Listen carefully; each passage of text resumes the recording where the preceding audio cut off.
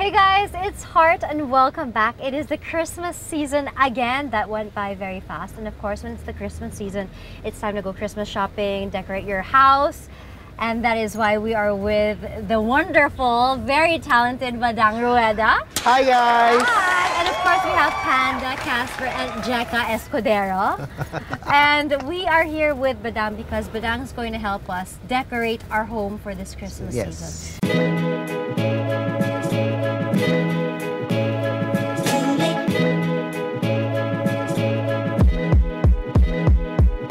I have a few questions for you, Badang. For you that don't really know, Badang actually was in charge of our wedding. Yeah. He made the whole look, so he knows how we are in terms of look, color, budget. Yes, style. Yes, style. So, how long have you been doing this? For almost 20 years. 20 years? Yes, for weddings, for events. So, growing up, what did you want to be? I mean, how did you get into it? When I was in college, I wanted to be an interior designer. But, talaga? yeah. So, doon nag-start. A friend of mine asked me to do her wedding. Yeah. And then, that's the ano. And what was your first look? The first theme that you ever thought of? It's just the classic. Classic. Yeah. White. White. Yeah. Timeless. Okay, so we're going to start with our Christmas decorations. Okay. Okay, so last year we went for all white. All white. So this year, what do you have for us? I mean, what's the look that you see? Same with the white, the classic, the timeless decor, not the usual Christmas color. But as you said, you want something blue. Yes. So we will now source for this blue. The blue ornament. Yes. So now we are on our way to Archipelago, which is located in Glorieta 4. Glorieta 4. They also have really nice, unique pieces na mga pwede mo nang ihalo sa mga basic. Store. So ito yung medyo i-invest ka na ng konti. Yes. Kung nakuha mo na yung mga basic stuff. Parang to combine the mura and expensive, ano. So ito yung add-on natin for this year. Alright, let's do it. Jeka, how are you doing over there? You're speechless. Yes. I'm excited. Oh, nice. Okay, let's go.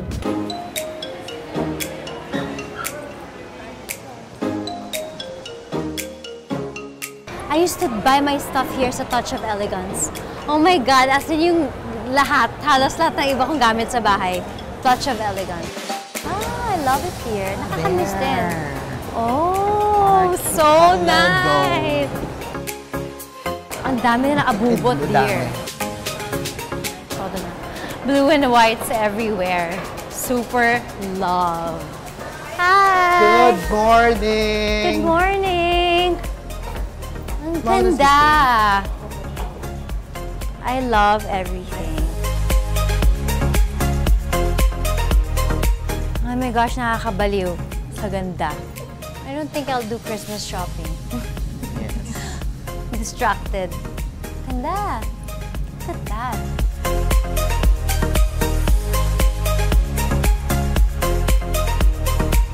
What do you want? White or gold castle? What do you think? What do you think is more like that'll give my tree a new look, but then I can... Okay, kasi kung white. We go back to basic. White pa rin eh. Okay. White. So white. Do you think white? Yeah. Ganda. Yes. No? Yeah. More elegant than beautiful. And that I can use again next year. Yes. Ang ganda. Distracted yung eyes ko na sa'yo. Wala sa Christmas decoration eh. These are the white and blue balls. And what's nice about her white and blue balls, they actually have holes. So you can use them after put it in a nice vase. Yes. How do you know how many you need? Now this is the thing, your thing kasi, we need to put the entire ornaments because of your lanay. Oo nga pala, kita sa likod, hindi madadaya. Yeah, hindi madadaya. Okay. So kailangan natin siyang buuin. Okay. Though you have lots naman, but this is good. Tayo. This is good. Ito na yung book that'll give the tree a different look from last year. Ayan, 70% off. We like that. Anong kailangan acrylic na blue? This one ba hindi? Pwede naman. Okay po. Sige, pwede. Pero kailangan natin pabili na lang natin ng blue acrylic mamaya.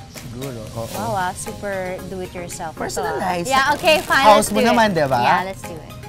Kaya? Yes, kaya. Challenge lang. Ano ka dam? Ikaw, kung may time ka pa. Sige, tatry ko. I'll give it a try.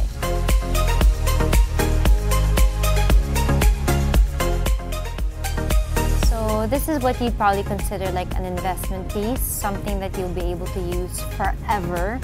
You just have to really know how to maintain them and store them properly.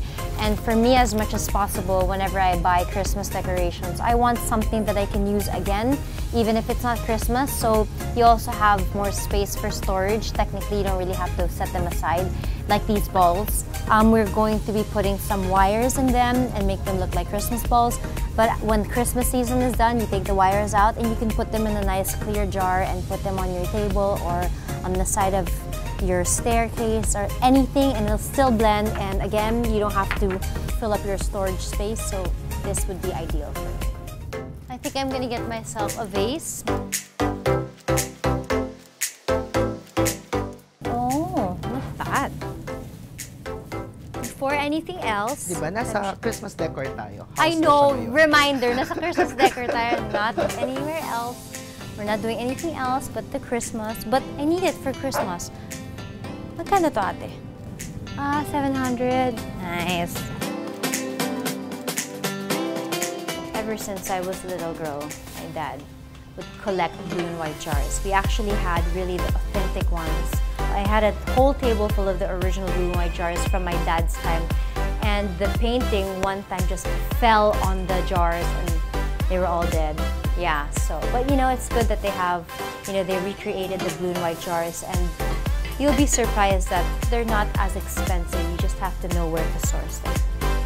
For me, I was lucky because they were all wedding gifts. Those are the familiar ones. They're from my house. They were all wedding gifts. I got lucky.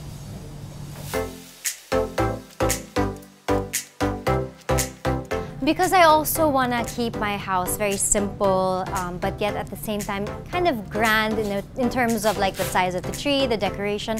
I don't want to fill up my house with so much Christmas decorations. So what I'm going to do is to give my sala, or the area where my tree is going to be, a bit more of a Christmas feel. I am going to get some of these pillows that again I can use even if it's not Christmas, to give that look and to give that luxe look to the Christmas tree, for that whole Christmassy look. And it's also going to match very well with my dishes on Christmas Day. So yeah, we're going to get some of these to match the tree.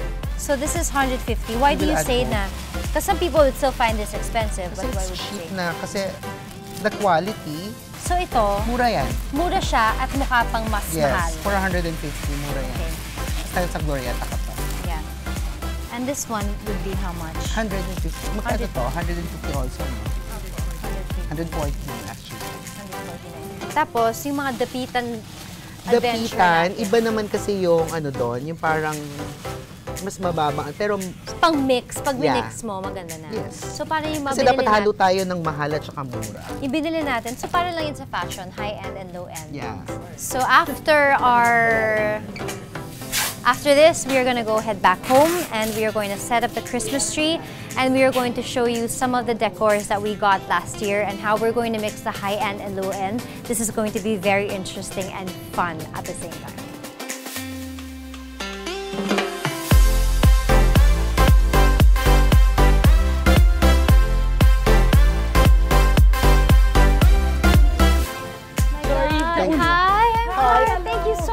Having us. I am Pin Torres. I am the actually creative director for Home Direct. So we do this. We have Archipelago, and we also have Bella Banquets. Oh, she's my fairy godmother. Oh my God. Okay.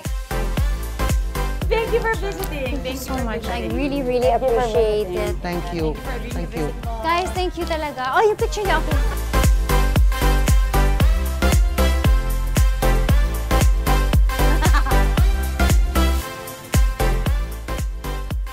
Grabe. Ang ganda. Sobrang ganda.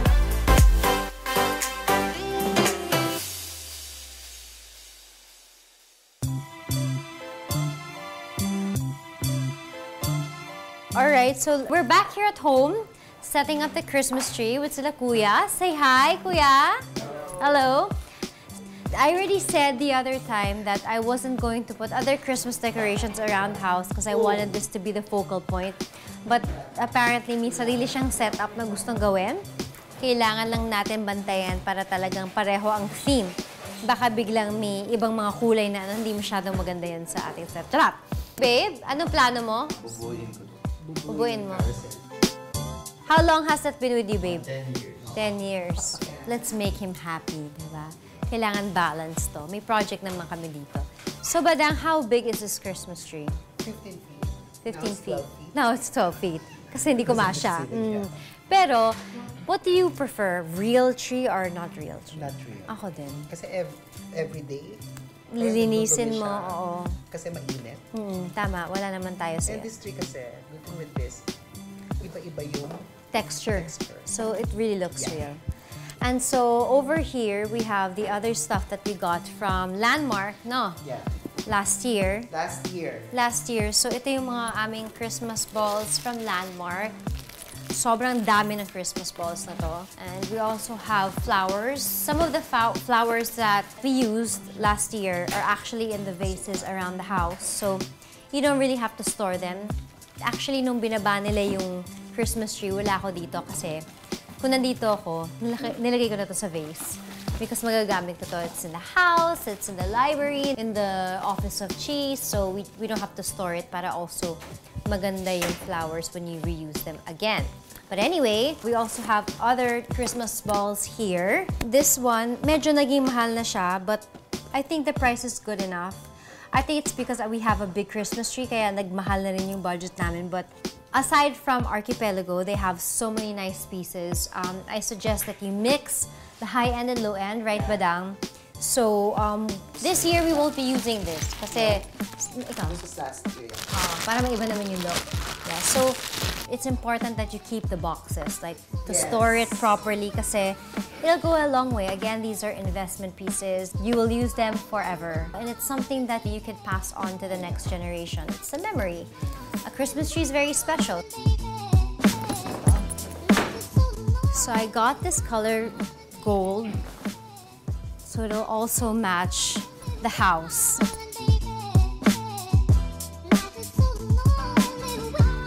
That's how they do it in the resorts.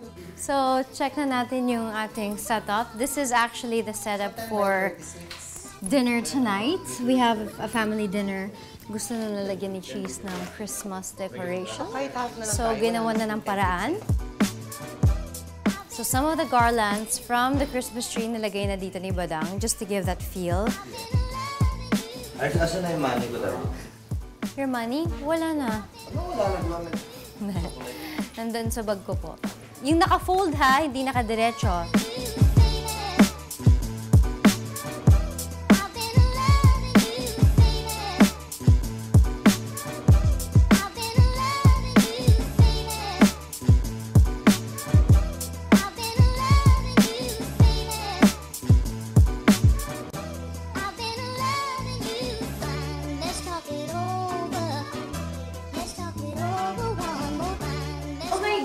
Grabe si Badang. Look at that! So it's really just being creative and working with what you have. Those are from the last year's display.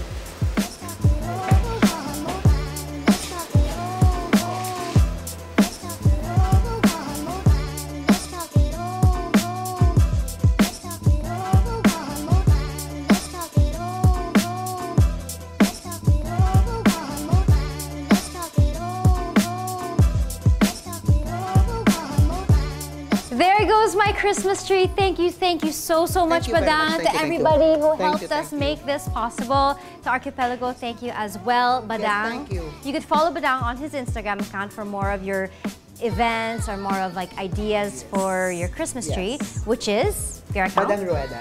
Badang Rueda. And don't forget to subscribe and like my YouTube channel. Merry Christmas! Merry Christmas! Thank you!